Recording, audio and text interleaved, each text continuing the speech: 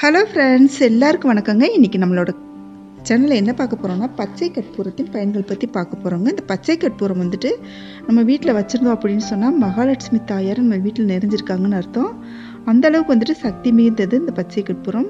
வாங்க வீடியோக்குள்ளே போகலாம், இதை பற்றி எல்லாமே தெரிஞ்சுக்கலாம். நம்மளோட Emmy Spacey Tamil kitchen channel இது வரைக்கும் சப்ஸ்கிரைப் பண்ணலைன்னா சப்ஸ்கிரைப் பண்ணிக்கோங்க, பெல் ஐக்கானை கிளிக் பண்ணிக்கோங்க. இந்த பச்சை கற்பூரம் வந்துட்டு இது மாதிரி தாங்க, மெழுகு வர்த்தியை இருந்து அந்த மெழுகு ஒழுகி இருக்கும் இல்லையா, அந்த மாதிரி வந்துட்டு இந்த மாதிரி ஷேப்பில் தான் கிடைக்கும். இது வந்துட்டு மூலிகை பொருளுங்க. இது வந்துட்டு இயற்கையாகவே கிடைக்கக்கூடியது.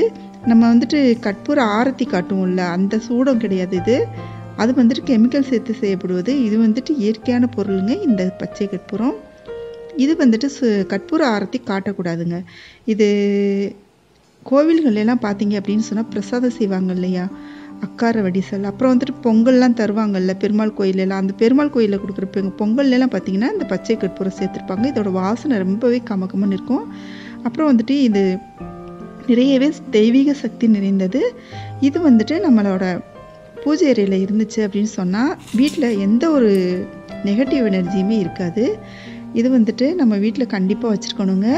அப்புறம் வந்துட்டு பார்த்தீங்க அப்படின்னு சொன்னால் பணப்புழக்கம் இருக்கிற இடத்துல எல்லாம் பீரோவில், அப்புறம் வந்துட்டு அரிசி பானையெல்லாம் இருக்கும் பார்த்தீங்களா, அரிசியெல்லாம் வச்சுருப்பாங்கல்ல, அதுக்குள்ளெல்லாம் பார்த்தீங்கன்னா இது வந்து தனியாக வைக்கக்கூடாதுங்க. அந்த அரிசி எல்லாத்துலேயுமே அதோட வாசனை பரவும். அதனால் வந்துட்டு ஒரு பாக்ஸில் போட்டுட்டு நல்லா டைட்டாக மூடிட்டு அந்த அரிசி பாத்திரத்தில் நீங்கள் போட்டு வச்சிங்க அப்படின்னு சொன்னால் அந்த அரிசி வந்துட்டு நிறைஞ்சிக்கிட்டே இருக்குங்க, எப்போவுமே குறையவே குறையாது. அப்புறம் வந்து நீங்கள் வந்து அரிசி தீர் முன்னாடியே வாங்கி சேர்த்துட்டு இருப்பீங்க.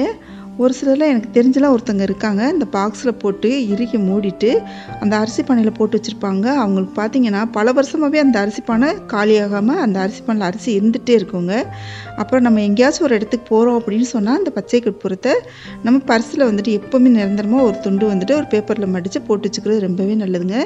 பூஜை ரூமில் பார்த்தீங்க அப்படின்னு சொன்னால் தென்மேற்கு மூளையில் வந்துட்டு ஒரு சின்ன பாக்ஸில் போட்டு நம்ம வந்துட்டு மூடியே வைக்கலாங்க. திறந்து தான் வைக்கணும்னு அவசியம் இல்லை, மூடி வச்சாலுமே இதோட பவர் வந்துட்டு ரொம்பவே அதிகமாக இருக்கும். வீட்டில் வந்துட்டு எந்த ஒரு நெகட்டிவ் எனர்ஜியுமே வந்துட்டு இருக்காது, பாசிட்டிவ் எனர்ஜி நிறைஞ்சிருக்கும். மகாலட்சுமி தாயோட அருள் நிறைஞ்சிருக்குங்க இந்த பச்சை கற்பூரம் நம்ம வச்சுருந்தோம் அப்படின்னு சொன்னால். திருப்பதி பெருமாள் கோயிலே பார்த்தீங்க அப்படின்னு சொன்னால் சுவாமியோட தாடையில் வந்துட்டு இந்த பச்சை கற்பூரம் வச்சுருப்பாங்க. அவ்வளோ ஒரு சக்தி மிகுந்தது இந்த பச்சை கற்பூரம். நீங்கள் வந்துட்டு ஒரு காரியமாக வெளியே போகணுன்னு நினைக்கிறீங்க அப்படின்னு சொன்னால் அது சக்ஸஸ் முடியணும் அப்படின்னா இந்த சக்ஸஸ்க்கு காரணம் இந்த பச்சை கற்பூரமாக இருக்குங்க. இந்த பச்சை கற்பூரத்தை வந்துட்டு நீங்கள் எப்போவுமே வந்து உங்கள் பர்ஸில் வச்சுக்கோங்க. பணம் இருக்கிற இடத்துல, நம்மளோட பீரோ, அப்புறம் வந்துட்டு கல்லாப்பெட்டி, இந்த இடத்துலலாம் பார்த்தீங்கன்னா ஒரு பாக்ஸில் வச்சுட்டு இந்த பச்சை கற்பூரத்தை வச்சுக்கோங்க.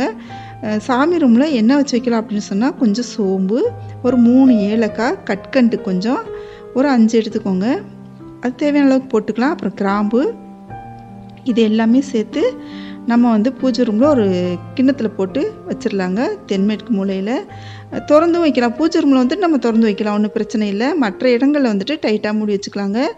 வெள்ளிக்கிழமை பார்த்தீங்க அப்படின்னு சொன்னால் ஒரு துளி எடுத்துக்கோங்க, ஒரு சின்ன பொட்டு வைக்கிற அளவுக்கு எடுத்துகிட்டு தண்ணியில் கரைச்சிட்டு வீட்டோட சுவர்களில் தொளிச்சு விடுங்க. வீட்டுக்குள்ளே அந்த மகாலட்சுமி தாயார் வந்துட்டு நிறைஞ்சிருப்பாங்க. கால் மிதிப்படக்கூடாதுங்க. இது வந்து தெய்வீகத்தன்மை உள்ளது, அதனால் வந்துட்டு கால் மிதிப்படக்கூடாது. அப்புறம் வந்துட்டு இது வந்துட்டு பொங்கல்லாம் நம்ம சேர்க்கலாங்க. கோயிலில் கொடுக்குற பொங்கல்கள்லாம் நல்ல ஒரு வாசனையாக இருக்கும் இல்லையா, ஒரு பொட்டு நம்ம நெத்தியில் தொட்டு வைக்கிற அளவுக்கு எடுத்து யூஸ் பண்ணலாம். இது நல்ல வாசனையானது.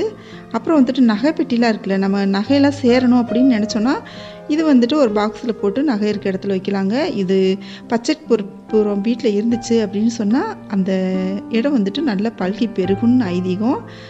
இந்த வீடியோ உங்களுக்கு பிடிச்சிருந்துச்சுன்னா நம்மளோட சேனலை இது வரைக்கும் சப்ஸ்கிரைப் பண்ணலைன்னா சப்ஸ்கிரைப் பண்ணிக்கோங்க, பெல் ஐக்கானை கிளிக் பண்ணிக்கோங்க, ஃப்ரெண்ட்ஸ்க்கு ஷேர் பண்ணுங்கள், லைக் பண்ணுங்கள், கமெண்ட் பண்ணுங்கள். தேங்க்யூ.